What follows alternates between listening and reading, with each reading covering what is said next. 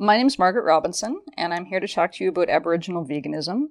And I'll talk mostly about veganism as opposed to vegetarianism, because veganism isn't just a diet, but it's a lifestyle that avoids the use of animal products. So I'll start by saying a bit about who I am, and I'll outline 3 barriers that I see to Aboriginal veganism. Then I'll talk about traditional food and the animal-human relationship in Mi'kmaq legends, and I'll end with the concept of Masit Nomak, which means all my relations. I'm a U of T alumna. I completed my master's degree here in 2001 and my PhD in 2009. I'm a two-spirited Mi'kmaq woman from the Bone clan, and I'm from Nova Scotia. I gained Indian status in November of 2011 under Bill C-3. And my ancestors come from Lennox Island in Prince Edward Island. And I'm also a vegan. How did that happen? Well, it was a slow process. In December of 2005, my partner and I moved out of the U of T residence at 30 Charles Street into a lovely apartment at the corner of Chinatown and Kensington Market. And immediately we came face to face with the issue of food. How many people here have been to Chinatown or Kensington Market area? Okay, so you know what I'm talking about. There's a very different food culture present there. And I'd been brought up on supermarket meat, which, as you know, comes dissected in white styrofoam packages covered in plastic wrap. So it's difficult seeing a chicken breast in that kind of setting to ever imagine it was part of a living creature. The packaging is designed to help us forget what meat is. But in Chinatown and Kensington Market, they sell animals as they are. There's a pig head or an entire gutted goat carcass hanging in the butcher shop. Chickens have heads and feet. Live crabs are kept in buckets, so the reality of meat eating is extremely visible there. And seeing that reality every day brought to consciousness a thought that had long been bubbling at the back of my mind. I'm eating dead animals. A key turning point for me was Christmas of 2007. It had been a tradition in my partner's family to make a seafood chowder at Christmas. So when we moved to Toronto, I started doing this for us. And I needed fish. So all the markets in Kensington were closed for the holiday, and I went to Chinatown, and I got a fish. But instead of a clean white deboned fillet in a package, it was an entire fish, with eyes and teeth and everything. So I got this dead fish on my counter, and I started trying to fillet it. And my knives were dull, and I was inexperienced, and I soon found I was elbow deep in this fish autopsy. And I was trying to butcher it with these blunt tools, and I suddenly realized this isn't meant to come apart. That is, they don't have fillets that you remove. They have muscles and bones. And as I tried to prepare this chowder, I realized that the fish's body was designed for its own life, not for my food. In philosophical terms, I realized that the ontology of the fish, its essence as a being, was different than I had previously thought. It wasn't for me, it was for itself. So that was another push in the right direction for me. And then finally, we got cats. As one does. We got 2 at first. My partner and I had grown up with cats, but neither of us had had a pet for about 20 years. And interacting with them every day reminded us that they're individuals. There's a someone inside there. And that was probably the tipping point for both of us. The goats and the pigs and the crabs and the fish and the cats all came together for us, and we started thinking differently about how we eat and how we live. So we stopped eating meat. And the activity of not eating meat began to sensitize me to things that I had been doing psychologically in order to be able to eat meat. I had ignored the aspects of meat that reminded me that it was somebody's body, like the veins or the tendons. And it made me realize that I had separated myself from other animals and created walls in my psyche to enable me to see animals as objects. And once that illusion was gone, I had to ask myself if I was willing to pay the emotional and the moral price it was going to take to continue to consume animals now that I had this new awareness. And for me, the answer was no. So we went vegan. And at the same time, I was getting more involved in Aboriginal culture. My family was culturally assimilated in a lot of ways. My grandmother lost her status when she married a man who wasn't native. And that was a method the federal government used to reduce the number of people who were eligible for treaty rights. So she didn't receive her status back till 1985 under Bill C-31. But that status didn't extend to the rest of us, so we grew up as non-status natives, which meant we couldn't live on reserve, We couldn't access treaty rights, and it separated us from a lot of cultural activities. So while I grew up knowing we were Native, people didn't really talk about it. That was partly a strategy to avoid racism. So I didn't know any Mi'kmaq words, and I didn't know any Mi'kmaq songs, or own any Mi'kmaq clothes, or have any Mi'kmaq friends. In my parents' and grandparents' day, being Aboriginal was something to be ashamed of. My grandmother used to tell people she was Chinese. But I felt a little differently about it. Since I'm a researcher, I started researching. I read a lot. I joined the Aboriginal caucus at my workplace. I went to a sweat lodge. I met with elders. I attended cultural events. And it started to mean something to me and became important to me as a part of my identity. It might not surprise you to know there don't seem to be a lot of Aboriginal vegans. And I think there are a couple of reasons for that. To start, Aboriginal food culture isn't individual. It's communal. At a feast, for instance, you don't just stroll along the buffet line like you're on a cruise ship and select the food you'd like to eat. At some feasts, you don't select your food at all. Somebody else does that for you. There are dishes that are intended to be eaten by everyone, and there are some dishes that have to be consumed in their entirety in one sitting. So there are a lot of protocols around eating in Indigenous culture. And I didn't know any of them. Luckily, I made friends who could walk me through it, and, for example, they would eat my portion of a moose stew. So I ate a lot of bannock and filled up on wild rice and blueberries. When you interact with people who aren't vegan, some of you may find this, you end up asking a lot of questions about the ingredients in food, so you don't get an unpleasant surprise. But having dietary boundaries also singles you out as separate from people. And when you're trying to fit into a community, being signaled out as separate can be very painful. Of course, not every Aboriginal event is like that. When I attend an academic conference on Aboriginal issues, for example, they're pretty savvy about diet. They accommodate vegans without a problem. But I had a problem, and it was this. Just as I was starting to belong to an Indigenous community, I'd had this awakening about food and my relationship to animals that threatened to put a barrier between me and the Aboriginal culture I was trying to adopt. And I didn't want to feel inauthentic. Authenticity is tricky. Like other racialized minorities, Aboriginal people don't control how people see us or how we are represented to others. So we encounter a lot of stereotypes, particularly the double-sided coin of noble savage and ignoble savage, or the good Indian and the bad Indian. The ignoble savage, or the bad Indian stereotype, portrays us as too primitive to have any ethics, or as having some sort of primal nature that's too backward to live on anything but meat. And there's a certain aggressive masculinity in that stereotype that sees anything other than a hunter lifestyle as effeminate and weak. And I bristle at the sexism and the racism in that kind of a stereotype. On the flip side, the noble savage paints us as inherently closer to nature and assumes that gives us a special right to eat animals.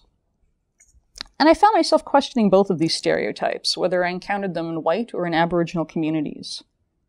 The image of the Native person, in Canadian culture particularly, but also in the US, has been frozen in time. What is considered authentic and traditional has been frozen at the point of colonial contact. So people ignore modern expressions of Aboriginal values. Whether it's hip-hop or graffiti art or veganism, cultural expressions are often dismissed as not native enough unless they predate colonial contact. Well, my ancestors didn't fight 400 years of colonialism to be told what makes a real Mi'kmaq. The Mi'kmaq have a philosophy tradition. Reflecting on how best to live is something we've done a lot and for a long time. And I wanted to bring my intellect to bear on the question of how to live as a Mi'kmaq woman in the 21st century, in downtown Toronto, in Chinatown, in Kensington Market. So I went to our legends, looking for something that would resonate with the kind of person I am and the kind of politics that I was developing. I grew up in a family where people respected animals and understood them to have their own selfhood. Although my family ate meat, it was seen as a regrettable thing that had to be done. As I grew older, I realized it is a regrettable thing, but it doesn't actually have to be done. I started rethinking what that could mean, and I found myself questioning why particular practices were traditional and what values those traditions embodied, whether they were my values or not, and whether traditional practices were still working for us. My training is in theology, and I'm skilled in textual analysis, so I started reading our Mi'kmaq legends. What are the values, I ask myself, in these stories? How is our relationship with animals represented? And what kind of relationship is held out as the ideal? And I'd like to share some of what I learned with you. I mentioned that there aren't, as far as I can tell, a lot of Aboriginal vegans, and I see 3 reasons for this. The first problem is that veganism is often equated with whiteness, and as a result, Aboriginal vegans are assumed to be inauthentic and assimilated. In a joke at the beginning of his documentary, Redsters, Tricksters, and Puppy Stew, Ojibwa playwright Drew Hayden Taylor asks, "What do you call a native vegetarian?" His answer, a very bad hunter. The implication is that for an Aboriginal person, choosing a non-meat diet is a kind of cultural failure. In Stuff White People Like, satirical author Christian Lander portrays veganism as a tactic for maintaining white supremacy. He writes, "As with many white people activities, being vegan or vegetarian enables them to feel as though they're helping the environment, and it gives them a sweet way to feel superior to others." A third example. In his book Red Blood, One Mostly White Guy's Encounters with the Native World, ecologist and Greenpeace founder Robert Hunter depicts vegans as eco-Jesuits and veggie fundamentalists who force natives to do things the white man's way. By projecting white imperialism onto vegans, Hunter enables white omnivores, such as himself, to bond with Aboriginal people over meat eating. When veganism is constructed as white, Aboriginal people who avoid the use of animal products are depicted as sacrificing our cultural authenticity. This presents a challenge for those, like myself, who view our veganism as ethically, spiritually, and culturally compatible with our indigeneity. A second barrier to Aboriginal veganism is its portrayal as a product of class privilege.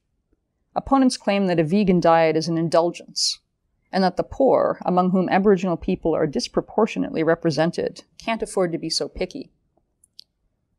This argument assumes that processed mock meats, such as Eve's Veggie Cuisine or Morningstar Farm products, or imported organic produce from Whole Foods or the Big Carrot, make up the bulk of a vegan diet.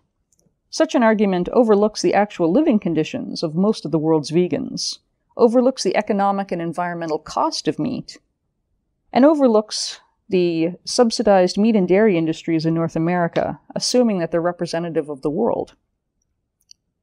But you might ask, isn't it dangerous to suggest creating an indigenous veganism when indigenous culture is already under siege from colonial forces? Maybe it is. But my proposal is not that we replace a vibrant traditional food culture with one associated with privileged white culture. The eating habits of the Micmac have already been colonized and are further complicated by poverty. As a participant in Bonita Lawrence's study of mixed blood, urban, native identity explained, people have been habituated to think that poverty is native, so your macaroni soup and your poor diet is native. When we eat inexpensive foods often enough, they become seen as traditional, when in reality they're an expression of our own economic exploitation and oppression. So Aboriginal restaurants, such as Tea and Bannock, have bologna, wieners, and Click brand canned meat wrapped in fry bread on their menu. What we're doing is traditionalizing our own poverty. Lack of access to nutrient-rich foods is actually a problem that Aboriginal people have in common with other racialized and economically oppressed groups. Dr. Breeze Harper, founder of Sista Vegan Project, notes, "Within the mainstream, it's assumed that everyone is white, middle class, and has the transportation, financial, and educational means to access healthier and tastier foods. The mainstream food movement generally doesn't think about environmental racism, food deserts, the legacies of colonialism on brown, black, and red bodies." The food deserts to which Dr. Harper refers are areas where no fresh produce is available, or where economic and physical barriers prevent people from obtaining healthy food.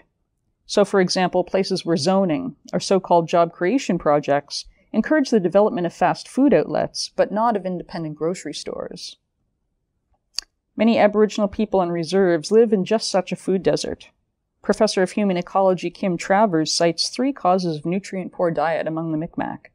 The first is low income. The second is lack of access to transportation.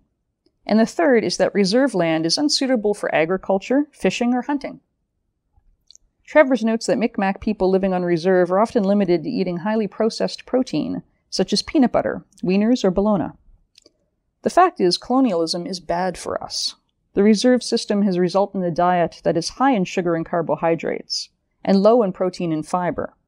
As a result, Micmac people have a serious increase in diabetes mellitus and gallstones. Conju Briggs Jr. of the Africana Institute argues that in the U.S., poor communities of color are often bereft of access to fresh, healthy foods, and disproportionately find themselves afflicted with diseases of Western diets and lifestyles.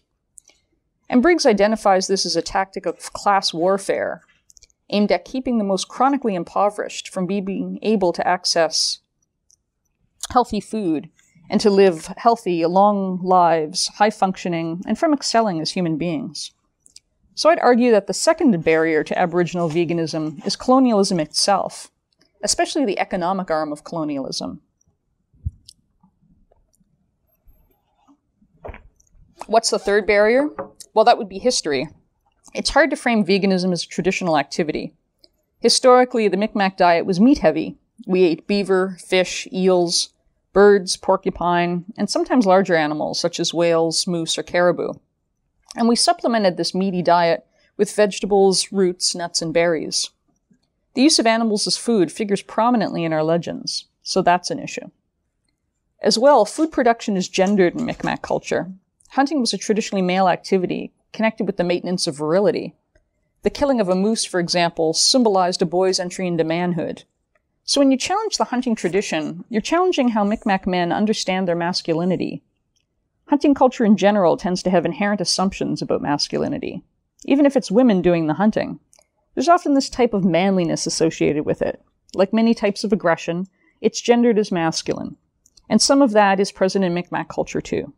For example, it was a traditional Micmac belief that if a menstruating woman came in contact with your musket, it would fail you in hunting or in battle, and might lead to failure in other areas too. You know what I mean.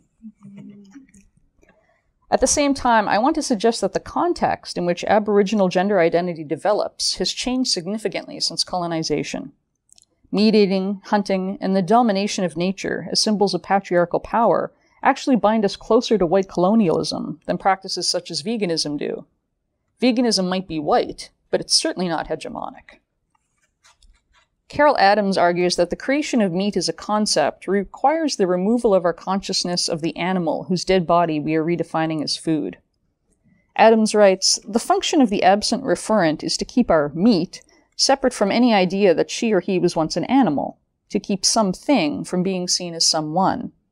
Once the existence of meat is disconnected from the existence of an animal who was killed to become that meat, meat becomes unanchored by its original referent, the animal, becoming instead a free-floating image used to reflect women's status as well as animals." As a feminist and as an Aboriginal woman, I had concerns about social systems that supported depersonalization, objectification, and domination of women and of animals. But I was stuck, because everywhere I looked, natives ate meat. So desperate for some way to understand my veganism, together with my Micmac culture, I started delving into our legends. While evident in the fur trade, the fishing industry, and factory farming, the detachment that Adams describes, that absent referent, is not foundational to Micmac oral culture. In our stories, the othering of animal life that makes meat-eating possible and psychologically comfortable is replaced by a model of creation in which animals are our siblings. Micmac legends view humanity and animal life as being on a continuum, both spiritually and physically. Animals speak, they're able to change into humans. Some humans marry these shape-shifting creatures and raise animal children. In the story of the magical coat, shoes, and sword, for example, a young man goes in search of his sisters and discovers that they have each married shape-shifting husbands, one a whale, one a sheep, and one a goose. In the history of Yusit Bulaju, a young girl marries a magician who can transform into a bear. Yusit Bulaju's sister falls asleep on the shore, where a whale named Bootup sees her and falls in love. And Bootup carries her off to live with his pod. She and Bootup have a son together who is also a whale. But the sister misses her home and her brother, who at this point in the story for some reason is tied up and immobilized in a tree through magic. So the whale bride's sister-in-law notices her depression and helps her leave the pod and free her brother from the tree. Yusit Bulaju marries the whale woman that helped his sister, and they have sons together. One day, while wandering in the fog, the woman and her children hear the singing of Boodap's whale pod. Through the power of the song, they're transformed back into whales, and they join the passing pod. Yusip Boolaju wakes up just in time to see his wife and children, now whales, leaving with Boodap toward their distant home. This is just one of numerous human-animal transformations in the Micmac legends. Some people transform into their tiamul, or totem animal, and still others are changed into animals against their wishes, as in the story of the boy who was transformed into a horse, who, you guessed it, is turned into a horse by an evil slave master until he's rescued by his brother. So I'd like to suggest that an ecofeminist reading of Micmac legends enables us to frame veganism as a spiritual practice that recognizes that humans and other animals possess a shared personhood. Micmac legends portray human beings as intimately connected with the natural world. Quick show of hands, who's familiar with Glooscap, the character of Glooscap? Hardly anybody. Ooh. Glooscap is kind of neat. He's very much an all-purpose hero figure. He's a man made from the dirt. He's the archetype of the perfect Micmac. He's a parallel to Hercules or Superman. And in his interactions with animals, he's usually an arbiter of disagreements. He's first and foremost their friend. The Micmac have a phrase, Masitnomac, which means all my relations. And that means not only the people and the ancestors to whom we're related, but it also means the human being on a continuum with other animals to whom we're related. And those are the kinds of things that you see in Micmac legends. Glooscap is formed from the red clay of the soil, which tells us he's probably from Prince Edward Island, and he initially lacks mobility, being trapped on his back in the dirt. His nephew in the stories was originally sea foam caught in sweetgrass, and his mother began life as a leaf. In the story of Nukumi and Fire, the creator makes a grandmother, Nukumi, for Glooscap from a dew-covered rock. So you can already see in the legends, human beings originate from the nature around them. Glooscap meets Nukumi, and she agrees to become his grandmother, providing wisdom in exchange for food. When Nukumi explains she can't live on plants and berries alone, Glooscap calls to Martin and asks him to give up his life so that Glooscap's grandmother can live. Martin agrees because of his friendship with Glooscap. And for this sacrifice, Glooscap makes Martin his brother. So in a lot of stories, Glooscap and Martin live together in a wigwam. Based on this story, it seems like Glooscap wasn't a hunter prior to the arrival of his grandmother. The story also represents, through the characters of Glooscap and Martin, the basic relationship of the Micmac people with the creatures that surround them. The animals are willing, out of love, to sacrifice themselves to provide food and clothing, shelter and tools, but they must always be treated with the respect given to a brother and a friend. Another Micmac creation story tells of the birth of Glooscap's nephew from sea foam, caught in sweetgrass. And to celebrate the nephew's arrival, Glooscap and his family have a feast of fish. So Glooscap calls upon the salmon of the rivers and the seas to come to shore and give up their lives to feed his nephew. Although not unproblematic, the dynamic is at least open to the possibility of refusal on the part of the animal. Glooscap doesn't have control over the animals, he has influence. As well, the story undermines the widespread view that we have an innate right to use animal flesh as food. The theme in the Micmac stories is one of dependence, not dominion. Animals have independent lives, their own purpose, and their own relationships with the Creator. They are not created for food, but willingly become food as a sacrifice for their friends. And this is a far cry from the perspective of the white colonial hunter, in which animals are constructed as requiring population control, turning slaughter into a service performed rather than one received. An interesting exception to this thread is the Wabanaki story of Glooscap and his people, which blames the animals themselves for man's aggression toward them. In this tale, there's a character called Malsum, who is an evil counterpart to Glooscap, and he turns the animals against human beings. So Glooscap announces, "I made the animals to be man's friends, but they have acted with selfishness and treachery. Hereafter they shall be your servants and provide you with food and clothing." The original vision of harmony is lost, and inequality takes its place as punishment for listening to Malsum. In this way, the story is similar to the Genesis story of the expulsion of Adam and Eve from the Garden of Eden. Glooscap shows the men how to make bows, arrows, and spears, and he shows the women how to scrape hides and make clothing. "Now you have power over even the largest wild creatures," he said. Yet I charge you to use the power gently.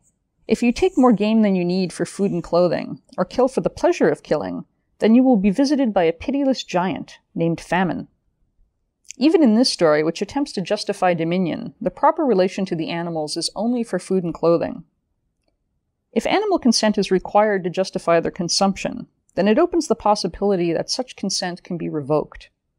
Overfishing, overhunting, and the wholesale destruction of their natural habitat would certainly give animals cause to rethink the bargain.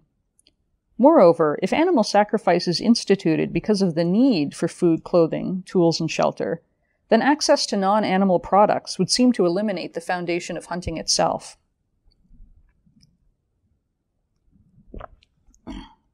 Another feature of Micmac stories is the regret that comes with animal death.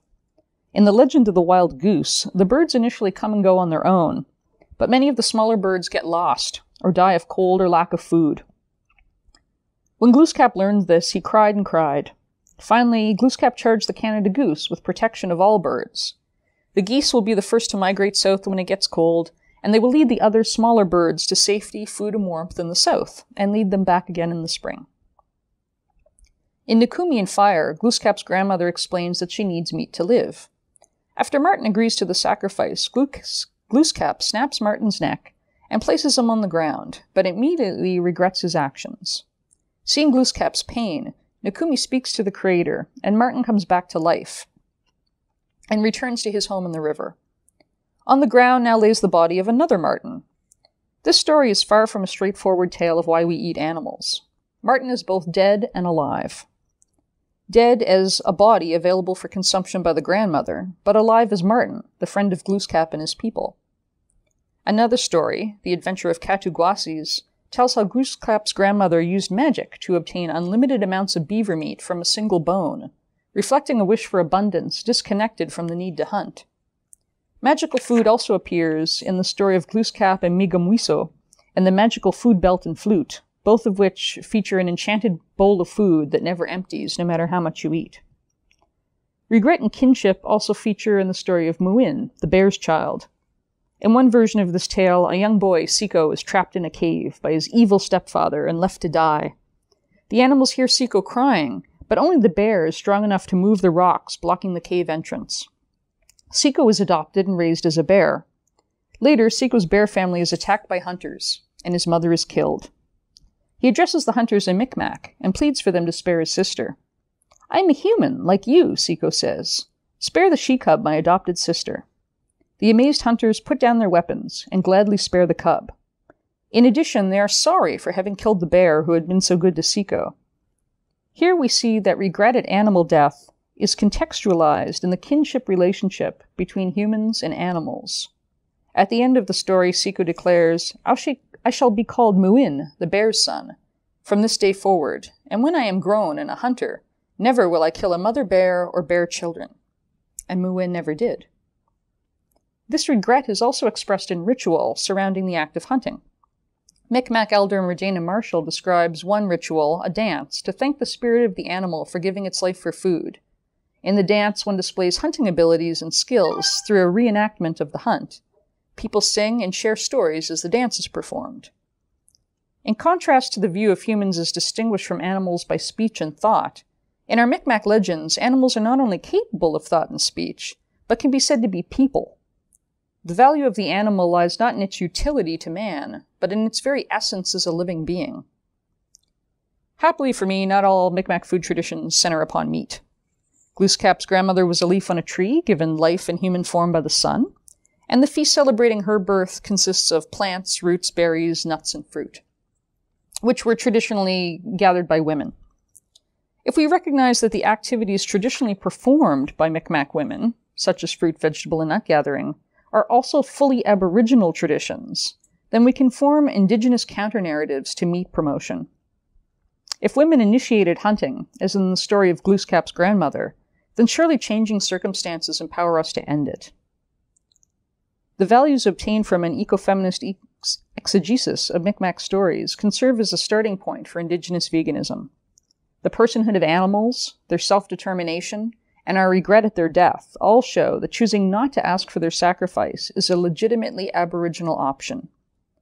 Since the consumption of animals for food, clothing, and shelter is no longer necessary, as vegan culture testifies, the Micmac legend suggests that hunting and killing our animal brothers is no longer authorized. One of the things I like about being Micmac is that we have a value of non-interference. So even if people disagree with what you're doing, they're usually not very confrontational about it. There's a tradition of letting people be as strange and as weird as they want, as long as it's not interfering with other people. And if animals are our siblings, as our legends claim, I think there's an argument to be made to extend this philosophy of non-interference to their lives as well.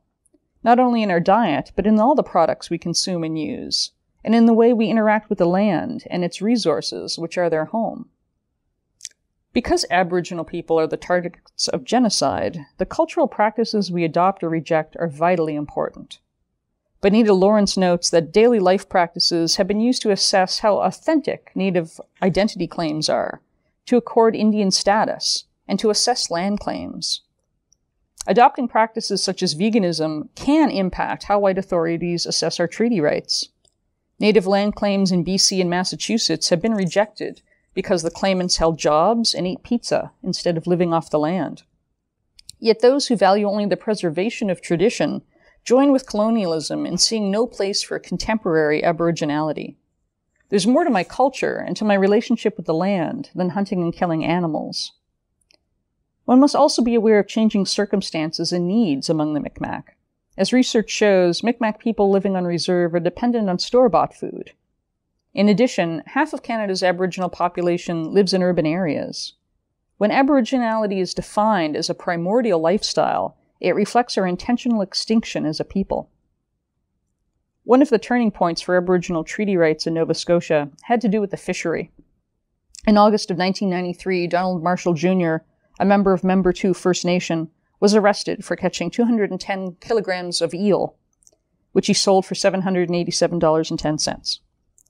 He was charged with fishing without a license, selling eels without a license, and fishing during a closed season.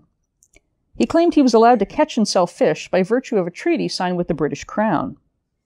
In 1999, the Supreme Court held that catching and selling eels was valid under both the 1760 and the 1761 treaties between the Micmac and the British, and that the federal fishing regulations, such as season closures and the requirement of a license, infringed on that treaty right. This finding legitimated the Aboriginal fishing industry. Commercial fishing has been presented as a solution to the economic disenfranchisement that Micmac have experienced, which, given the serious decline of the fishing industry in the Maritimes, is a bit of a joke. Oh, you're poor, we have this dying industry, would you like to join us? People who promote the Micmac fishing industry see it as a link between our traditional fishing practices, which were for survival, and our participation in the industry, and I think this parallel is a false one. I certainly agree we have fishing as a treaty right, but I don't see the fishing industry as reflecting our traditional values. The fishing industry reflects the attitude that nature is there to be exploited for gain. That kind of wholesale slaughter, in exchange for economic power, is simply not commensurate with the Micmac values that I inherited. There's something there that was imported by the French and the British and reinforced through the fur trade. In fact, I propose that the modern commercial fishery is even more removed from Micmac values than modern-day vegan practices are. Commercial fishing frames fish as objects to be collected for exchange, while veganism is rooted in a relationship with animals based on respect and responsibility. You tell me which one seems more authentic. The ability to reinterpret our traditions and our rituals enabled my ancestors to survive genocide, famine, disease, forced moves, reserves, residential schooling, and a host of other colonial ills. Similarly, we must find ways to adapt to the increasing individuality of urban life. Urban Aboriginals like myself embody our traditional values in new rituals.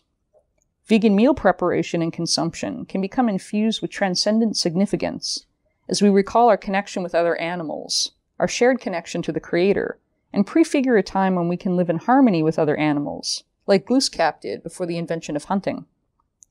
Veganism offers us a sense of belonging to a moral community whose principles and practices reflect the values of our ancestors, even if they may be at odds with their traditional practice.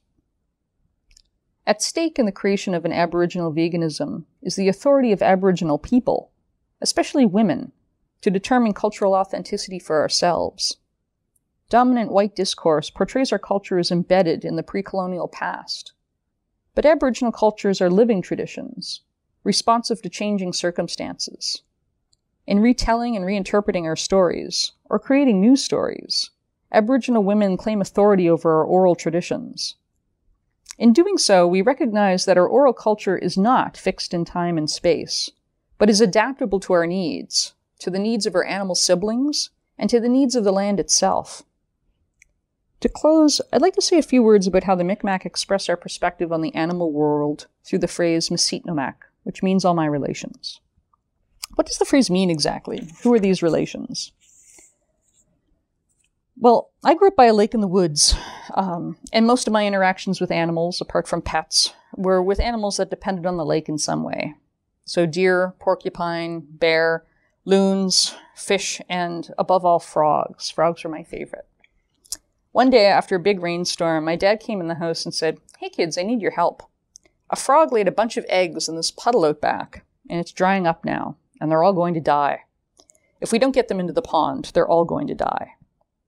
So for the next 2 hours in the hot sun, we moved these gelatinous frog eggs and these squirmy little tadpoles from their shrinking puddle into the pond, from the puddle to the pond, from the puddle to the pond, again and again. And as we did so, I realized that to my dad, the fragility of these animals mattered in the same way that our own fragility mattered. So for me, that was a concrete experience of what all my relations actually means.